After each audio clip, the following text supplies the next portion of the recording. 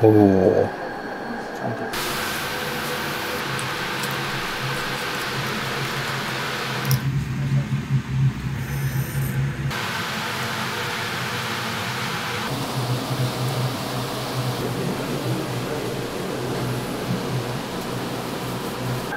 いしょ。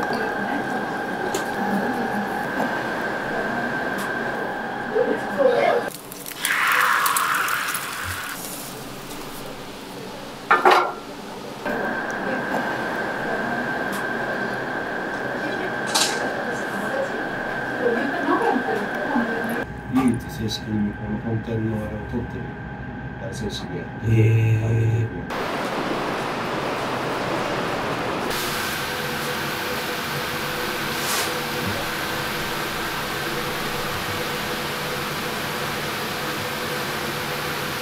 アナゴの色がね、固定します。腹の方は骨が三角形なので、包丁を斜めにしながら中ほどまで入れます。真ん中まで来たら平らな骨になるので、まっすぐと。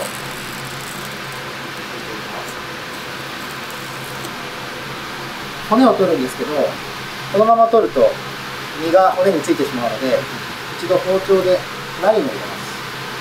骨の横にこうラインを入れて、骨を上まで出します。今日は傷つけないようにきれいにほぐします。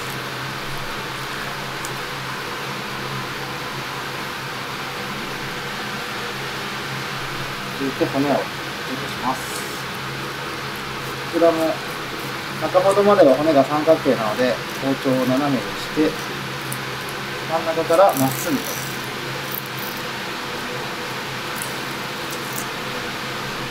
はい、続いて一度切り落として、今度はヒレを取ります。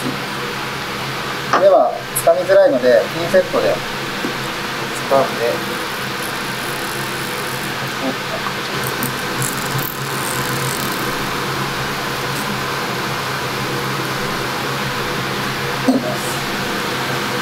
これが背びれです。はい、続いて腹びれを取ります。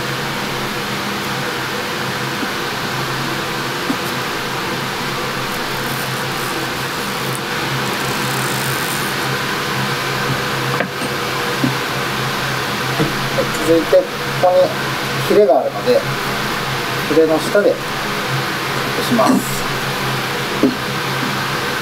以上ですね。はい、はい、ではこちらを、この作業を続けていく形です。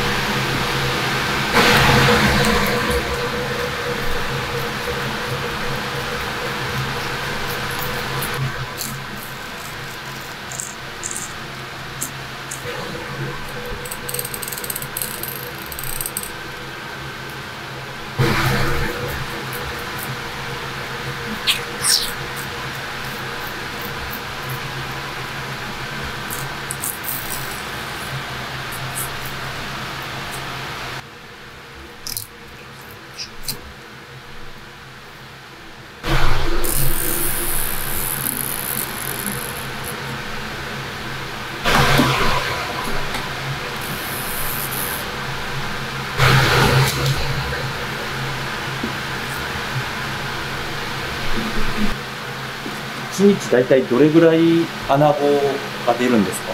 さばくのですか？はい。多い時は1500本とか1600本とか、まあ、コンスタントに大体600とかですかね。はい。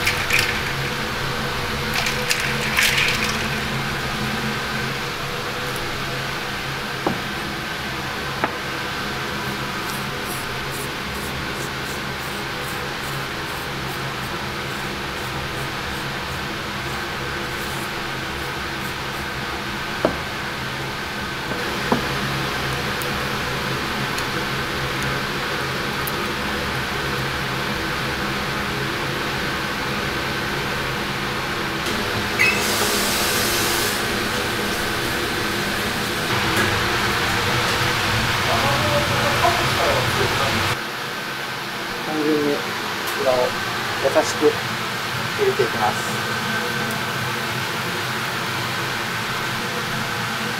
できるだけ重ならないように入れていきます。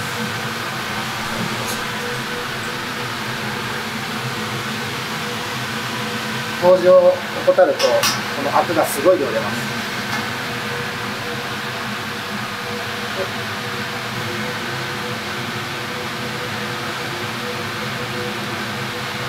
落とすのはなんかこう旨味が逃げないとかそういうのが多いですか？いや、暴れないようにするのと、あと水分飛んでいくとどんどん濃くなっていってしまうので、そうですね。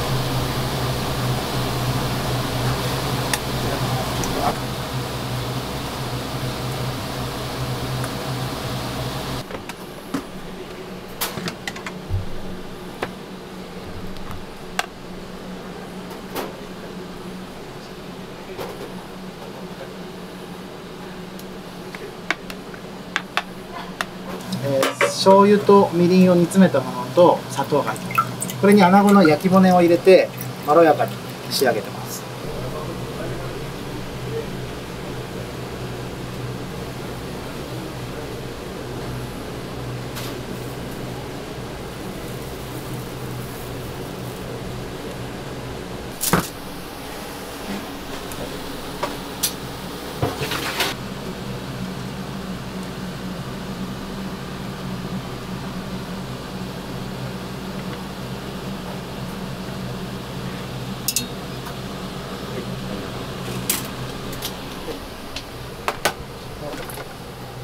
こちらが、穴子の煮汁から作った煮詰めだれ。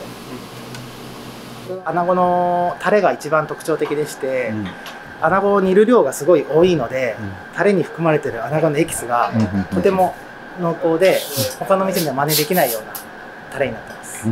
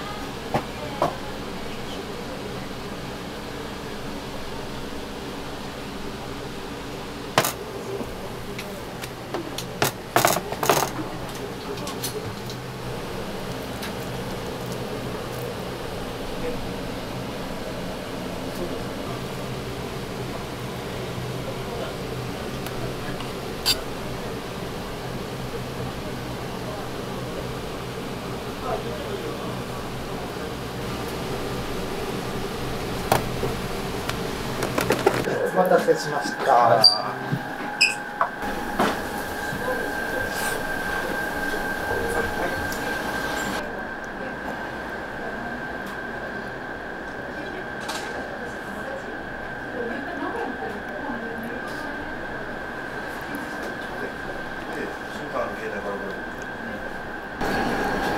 おお、ちゃんと取れた。いただきます。なんか焼きが香ばしくて美味しいですね。うん。嫌なの。あ、ほかほか。よいしょ。いただきます。やっぱり煮穴子の方があっさりしてます。であと香ばしいっていうよりはホクホクした感じですね。よいしょ。ネギとわさびと、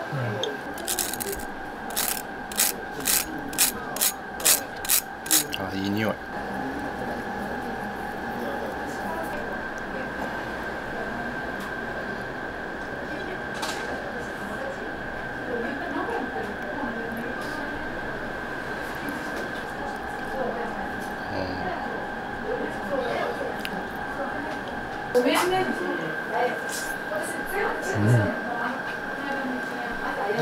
だしとの相性が抜群です。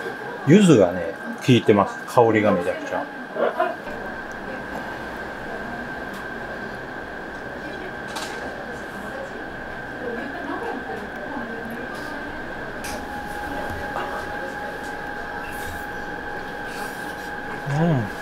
だしと一緒に巻かれてるんで、これもめっちゃ卵とあってうまいですね。